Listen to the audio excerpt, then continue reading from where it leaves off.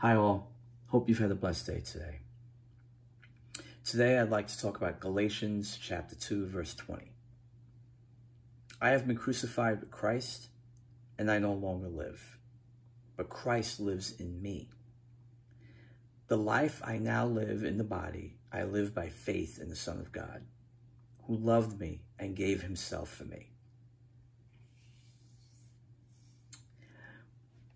Jesus is inviting us to die to ourselves so that we can live glorifying him and honoring him.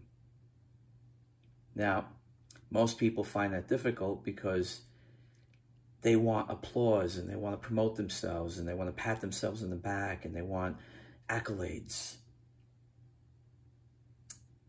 And in God's kingdom, you have to put all that aside, give all that up. And sometimes it's hard to do. But think about this. A beautiful sculptor starts out as a lump of clay. A beautiful painting starts out as a blank canvas. A diamond starts out as a regular ore.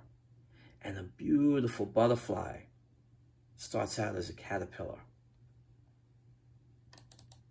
So Jesus' invitation is really not to die, but it's to live. We need to surrender our plans, our desires. And I know that's difficult. But you also have to know there is something better on the other side. And we can become better people on the other side. God can realign all our plans and reshape our desires for his glory and his honor.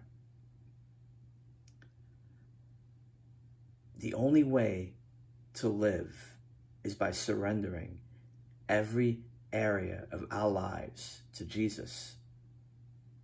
And he invites us to do that. Another thought. How could Jesus have been resurrected if he first wasn't crucified? The truth can be said for us. So look at your behavior patterns today. Look at your habits.